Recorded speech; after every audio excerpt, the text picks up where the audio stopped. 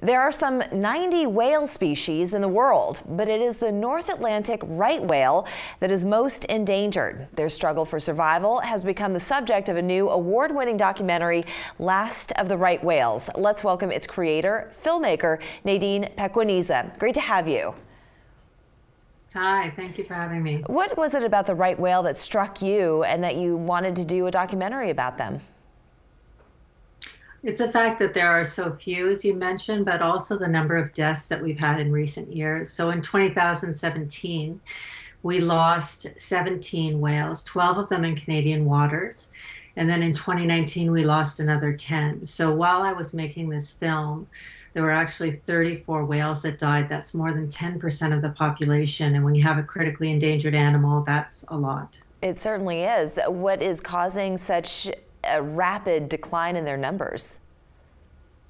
Well, we are actually causing those deaths, unintentionally killing them by entangling them in fishing gear and hitting them with vessels and boats from any size, from, a small fishing vessel up to big container ships. Goodness. I also understand that when we once thought that oil was a factor in their health, that it's plastic that has been killing them? That's never been identified as a direct cause, but certainly plastics in the oceans are a problem for all marine mammals because it ends up in their digestive tracts. They swallow it, and obviously that's not good for their health. Now, when you say, how many are there in the world right now?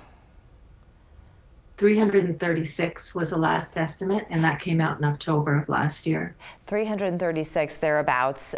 Within just several years, about 34 plus died, but it doesn't sound like there were that many to begin with. So when did the endangered part of this really begin? Because it sounds like their numbers were dwindling well before the 2000s.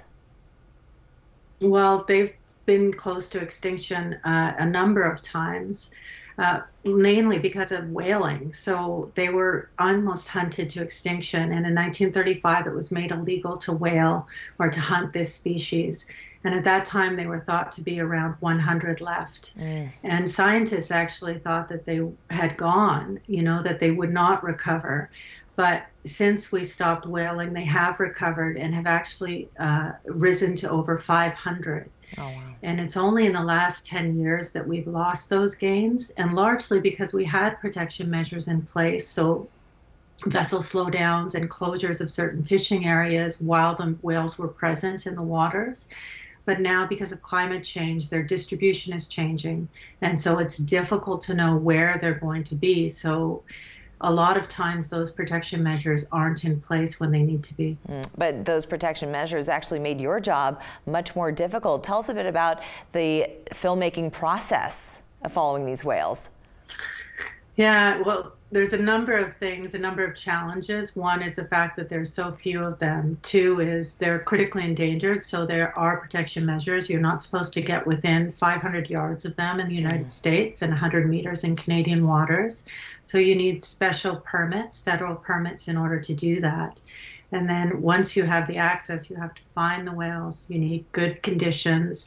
And of course, you can't dive with these whales because they're critically endangered. So we were filming largely with aerial drones.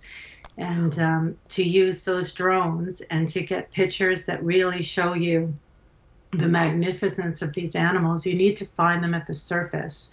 And so we were looking for particular times when they spend a lot of time at surface. And that's with a mom-calf pair or feeding. They'll do a particular behavior called skim feeding, and that happens in Cape Cod Bay. And then also surface active groups. You can get dozens of whales. It looks like they're playing together, rolling around, tumbling.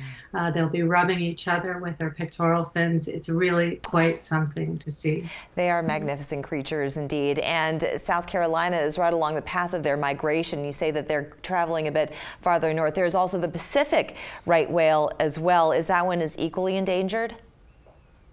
More so. There's an expected 40 of those types of whales left in the world. Wow.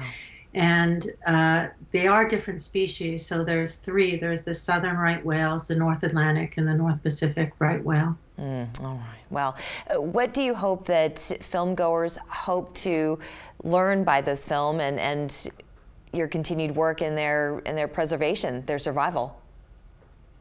Well, I'm hoping they come to love this whale. You know, most people have never seen a North Atlantic right whale because there are so few and the protection measures are in place. So it's not the humpback, but these are really extraordinary animals.